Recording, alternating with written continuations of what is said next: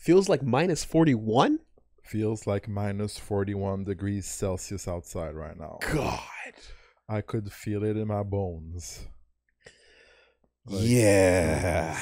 Even like near a window, you can feel the. I can feel it right now. I can feel it right now. You know, there is a window in our vicinity, and I can absolutely feel it. It's not even draft.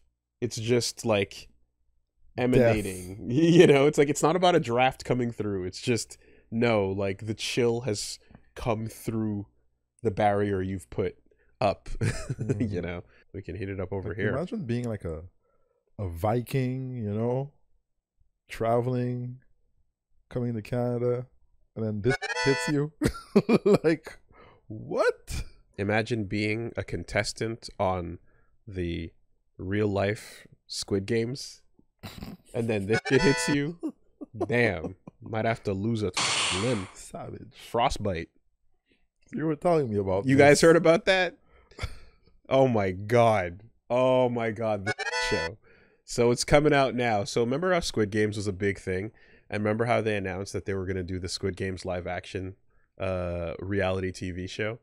So that we kind of were like, okay, sure. It was like Squid Games popped off, what, like 2 years ago? 1 year ago? At some point. Time is weird, right? Yeah. And then they said, oh, we're going to do it for real. It'll be a big game show. So they started hiring people and getting people, contestants and stuff. And then they did it. And then they filmed it in the UK. And it apparently just wrapped up. And now everybody that was there has been talking about their IRL real competition Squid Game experience. Yeah. And the description is Fire Festival 2 is what we're getting, right? People are way worse than Survivor Season 1. So people are talking about like straight up getting like no food, getting like tossed a like garbage burger at the end of the day.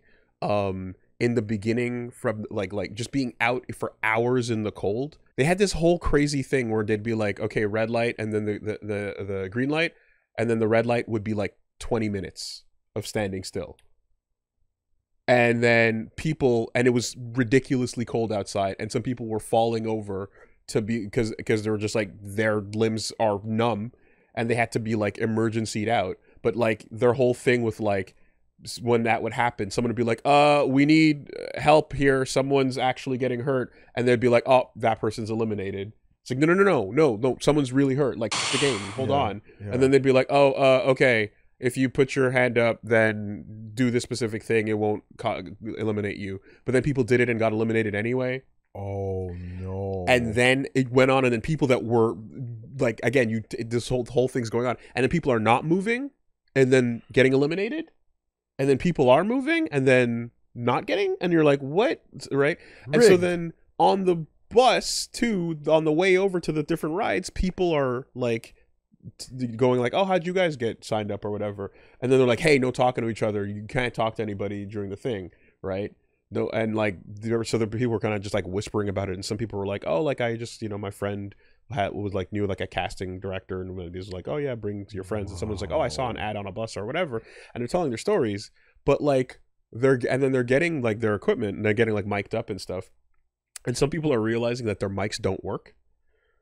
And they're like, no, but it doesn't work. And they're like, no, it's whatever. It's fine here. That's it. Some people's mics literally just don't turn on. There's no like battery. It just doesn't. And they're like, what? And then there's some people who are definitely mic'd up, and they're like, oh, there's like a special family that's in with like a family unit that enter together. And then there's like this blogger and this influencer that's in, and these other little people. And the camera seems to be floating around that direction.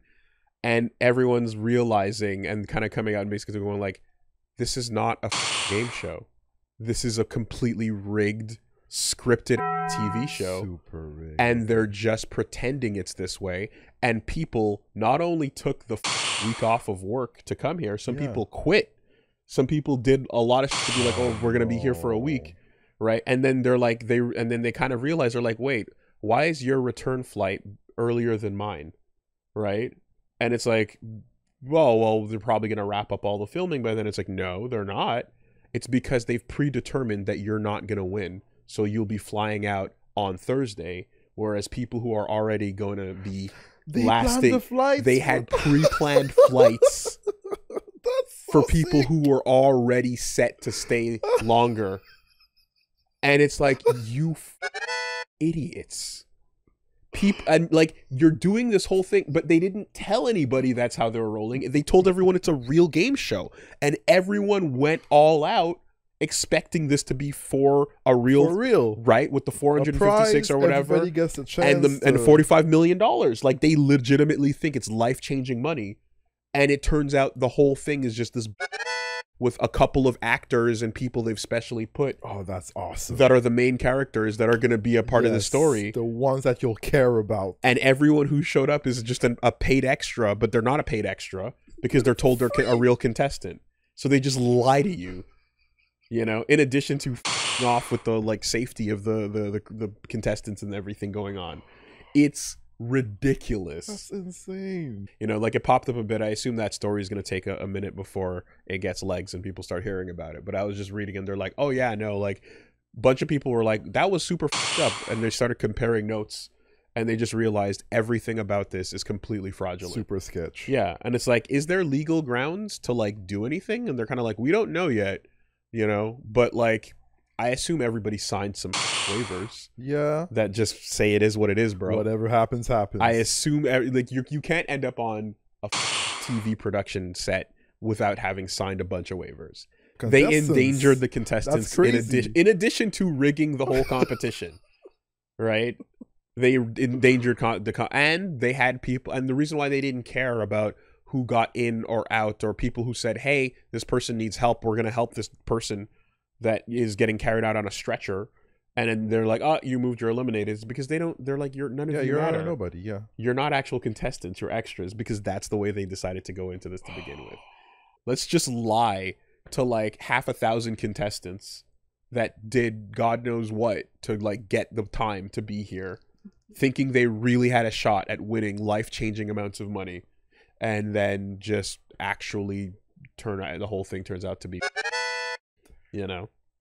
Oh, is that the twist? Is the twist that the greed of the the twist is that you should have never applied, you're greedy. You should have known that the real life Squid Game would be Netflix, just as awful, if not worse. Yeah. Well, you know, Netflix is currently making a string of awesome decisions. Oh, right? yeah, absolutely. So. I can't wait to watch it from my home, you know, inside the 30-day delay. Apparently that announcement was a mistake.